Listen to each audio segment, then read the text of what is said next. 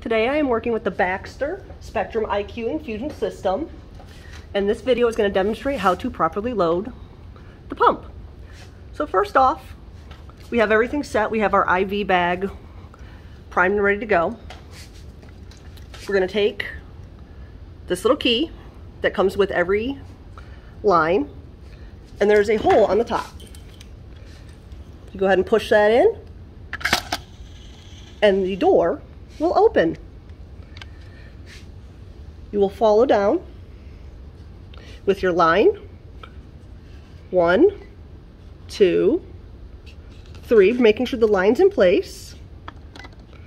And it will tell you when it senses every line in place by saying it is good to go with the nice green symbol. We're going to close the door.